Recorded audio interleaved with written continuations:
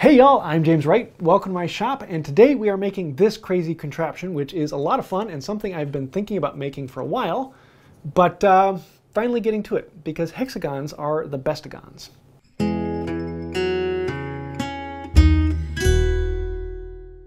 I have no idea what I'm doing here, so we are going to just experiment and play around and have some fun. I want to rip this in half and figure we can work with those pieces and then make a test piece that will go on. So let's find where the middle of this is. First thing I want to do is rip down this board. This is a chunk of hard maple, and I figured it would be a good test. We're going to rip this down. It's about 1/2 inch thick, about 2 inches wide-ish. It's a little bit less than that. And we rip it down, we'll end up with a couple boards that are a little bit less than 1 inch thick, or wide by about 1/2 inch thick. So this will be just a simple test that I can then play with. So we're going to rip it all the way down and then cross cut it so I get 2 pieces, because I'm going to need 12 chunks out of this, and because I'm experimenting I'm probably going to need more. I'm going to put those up side by side in the end vise, and then that will allow me to plane them down and get them exactly the same thickness. And it's very important that these be exactly the same thickness because they need to ride against each other. And then, of course, always use your head as a third hand. Works phenomenally and very pleasing. So once I plane down one side, we plane down the other side, and we make sure that they are 90 degrees to the face. Now, for the first cut, I'm just going to use my protractor and find out this is 60 degrees. 60 degrees hexagons. And we're going to cut off the end of 2 of the sticks and just have it as my test size. In the future, we're going to actually have the shooting board set up to do that. And so on this one, if you want to see this, I actually have a video showing making the shooting board. It has this adjustable thing on here that I really love, and then you can move the fence in and out so that you can still have a nice tight connection to the shooting plane. I've been using this more and more, and for something like this, it's phenomenal. But that'll give you exactly and precisely a 60-degree angle. Now I want to cut pieces, and I don't know exactly how long I want them, so I'm just going to make something that's about that long. And I want to cut 2 of them so I can play with them and see how they go. And then I can shoot those little pieces and make sure that the other side is the exact same length. And I want these to be exactly the same length, one to the other. So I'll use one of them to mark out the other one and cut it down. And with 2 of these pieces, then we can do some of the experimentation. And I realized that the length is good. I'm actually going to leave them a little longer so there'll be a hole in the middle. If I wanted to size them down a little bit, I could to get rid of that hole. But for this one, I'm just going to leave the hole in the middle.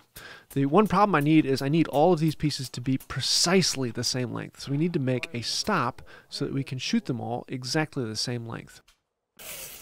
So I need to create a stop so that I can put these on there and have them at the same point every time. But to do that, I'm going to need to glue something down, and I don't want to glue down directly to my board, so I'm going to put down some painter's tape that I can then glue down to that. Put some painter's tape on the other side of this, and I can glue down to that. And so now I have no problem with gluing that to that and having it locked right down on. With those blocks in place, we can then glue in one scrap piece at a certain distance in, and this will be the stop that will allow me to plane all of them down to the same length. And now we need to cut 12 of them, because we need 12 of these. And actually I'm going to need like 13 or 14 because I'm probably going to mess up a few, and so let's cut a bunch of them. So I can lay one out, and I don't care exactly about the length because we're going to shoot them to the right length.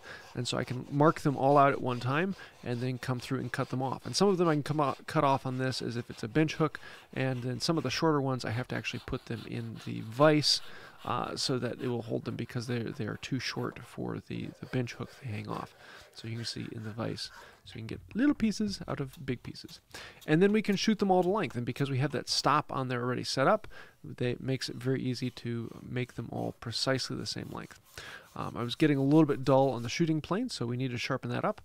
I'm trying to add that in here to show every time that I sharpen in a video, which isn't really that often. And the shooting plane is really only sharpened once every few months or so, because I don't use it that much.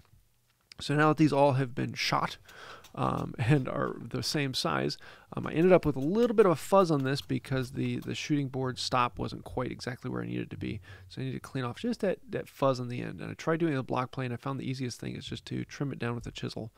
These don't have to be absolutely perfect because the corners will all need to be touched in just a little bit so they don't run into things. So just trimming off all the fuzz makes them fit a little bit better. Now we need to figure out how this thing goes together because I've never made one of these before. So we're going to do a little experimentation and play around and see what we can find. So here I'm trying to figure out how this goes together. I've seen it in my brain once before, but to see it in reality makes a bit of a difference. So I'm putting this whole thing together to see how do these pieces fit. Now that we have 12 of them, I need to know which pieces need to be glued to which pieces, because each of these are going to be glued into blocks of 4. So there'll be 3 sides that come together. And I have to figure out which blocks need to be glued to which blocks. So there's the fun part. So I know these 2 need to be glued together, and they're going to slide out this direction. So let's get rid of you, you, you. So if these slide out this way, this pair slides out this way. Yes, so that means it's going to expand. So these 2 need to be glued to these 2. So it means these go away, this goes away, that one's just there for supporting.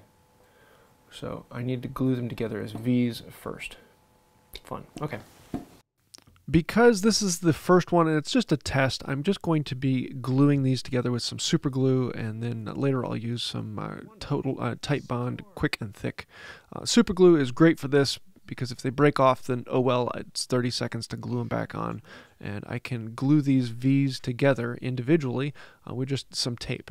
It don't really matter, it doesn't matter that they be perfect, they just need to be good enough. And this is a very weak bond, and it will probably break, as you will see later. But for what I need to do, this will do fine. So we just need 6 of these V's put together. And with the magic of super glue, they are done by the time I get to the end, and I can unwrap them and start putting these together. So we need to attach 2 of the V's together into basically a weird-looking W. And this then gives us the chance to test and experiment. And so this, I thought, let's just use some quick and thick. I probably should have used super glue on this as well, because I had to let the quick and thick set for a little bit, and I was assuming 30 minutes or so, and then I could use it again. But in all honesty, the strength only gets up to where super glue would be after several hours, and I ended up breaking one of these as well. So I should have just super glued it and gone on with it.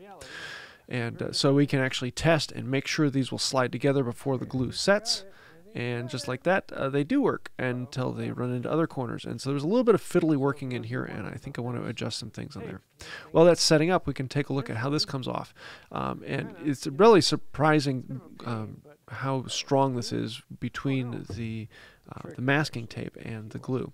And so a lot of people like to use this for patterns. I don't like to use it for patterns because it's a bit thick, but for temporary gluing down of stops and blocks, this works great. Masking tape on either side, super glue in between, and you've got a really nice strong bond. And then when it peels up, it's clean and ready to go. It is very, very happy how simple that comes out.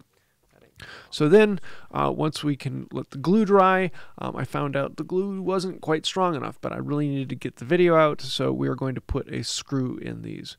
Again, these are just test subjects. I'm probably going to be doing a better one in the future, and I may be doing some other interesting designs and making kind of like a box in the middle that opens up. Some interesting ideas coming. And so for this sake, I'm just going to put one screw in. So I need to pre-drill and countersink and put the screw in. And of course, they're brass, so you always get one that breaks off. Yes, I did use wax on it, but it still broke off because they're tiny little brass screws. So I just used a little more wax and put another one in there. And now we have 3 of these W's that are glued and screwed and glued together. Nothing special, but they're kind of fun. And we can see how well do they go together. And they run together until the corners inside touch, and you just have to fiddle with them a little bit to get those corners past. And then the whole thing slides in. And you kind of get this Star of David in the middle, which is interesting to see. And then the shape goes down to a triangle, and then they all slide together until you get this nice tight triangle shape. And I was really happy with it. They come together and they come apart, and it's a fun little design. So let's go ahead and finish this one, and I can put it up on a shelf somewhere, and then I can make a better one in the future. So I'm going to use some boiled linseed oil, paste wax, allow them to slide in against each other a little bit easier. And it is a very simple little thing with 3 blocks that slide in.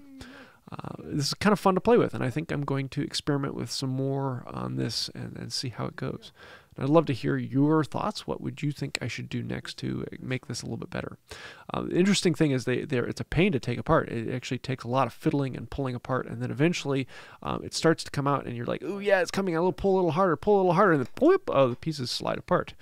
And it actually works. So it's kind of an interesting little design, and I'm looking forward to experimenting with it more. This is one of the things I love about woodworking is you can always make another one and have a little bit of fun along the way. Yay! So there you have it. This is a design that has been rolling around in my head for a while. I've seen this shape on flooring before, and I thought, ooh, that would make a really fun puzzle because you could just reverse the backside and the two of them would slide together. It's kind of a cool system, and it's one of these things, once it's together, it's actually pretty hard to get apart, and you got to work at it. And, well, yeah, you can see how it goes. Lots of fun. But it's one of these things I'm probably going to work on a little bit better because there's going to be better joinery and other things like that I want to do through it. So I hope you like this. If you did, let me know in the comments down below. And I would love to see your thoughts and ideas. If there's something you think I should do better, let me know that. So as always, I want to say thank you to everyone who hits like, comment, shares, and subscribes. That really does help out the channel. And I want to say a huge, big thank you to everyone scrolling over to the side. They are the patrons on Patreon. And without you guys, this channel wouldn't exist. So thank you for that. If you'd like to find out more about Patreon, you can click a little link down in the description down below, or you can click that little join button and become a member here on the channel. There are special perks for both members and patrons, and it's a lot of fun, so thank you for that. If you'd like to find out more, well, you know where to go. So on that note, I think that'll do it for now. And until next time, have a wonderful day. Oh yeah, did it break? Yep. How many pieces? Oh, yeah, I'm gonna have to do something about this gluing because these end joint glues just aren't as good with super glue. Maybe I should do a test on end grain joinery. The real reason I wanted to make these is they're a wooden version of my logo. Something like that?